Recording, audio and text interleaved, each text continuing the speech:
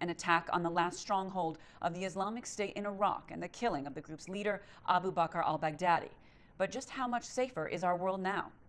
It was over a year ago, on December 19, 2018, when U.S. President Donald Trump declared that ISIL was defeated. But it was not until March 23rd of 2019 when the Syrian Democratic Forces announced that the terrorist group had lost its final stronghold.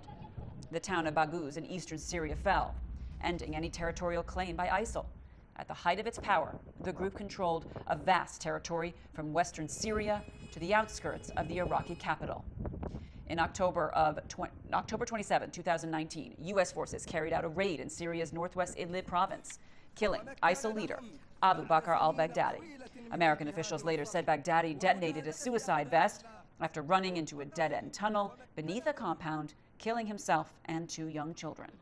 Baghdadi's demise demonstrates America's relentless pursuit of terrorist leaders and our commitment to the enduring and total defeat of ISIS and other terrorist organizations.